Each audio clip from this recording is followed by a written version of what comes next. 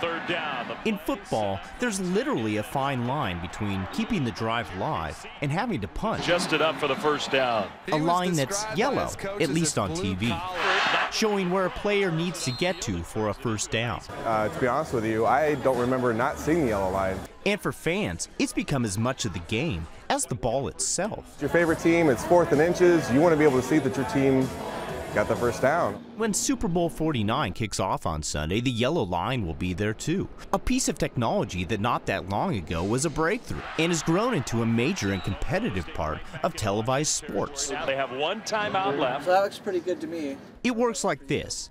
Hours before a game, cameras are hooked up to software that calibrates their movement. Things like zoom, pan, tilt, and other things. And then we build a virtual field that we lay on top of the real field in our software.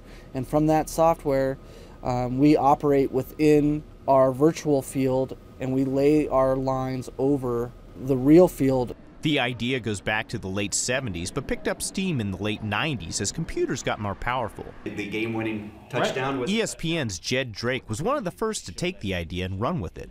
The reaction was fascinating. It was revolutionary, first of all. Drake, working with a new company called Sport Vision, debuted the line during a Bengals-Ravens game in 1998. After struggling a bit over what color it should be. We looked at red, we looked at blue, we looked at green. Well, green didn't work.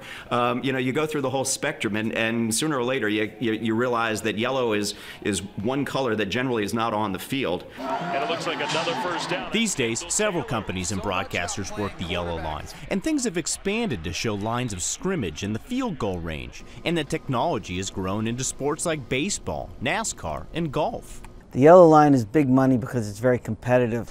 But sports could find there's such a thing as making the TV experience too good. It could eventually affect attendance, and if that happens, maybe what the NFL has done technologically at home could backfire on them. And the thought of empty stadiums, a line no sport wants to cross.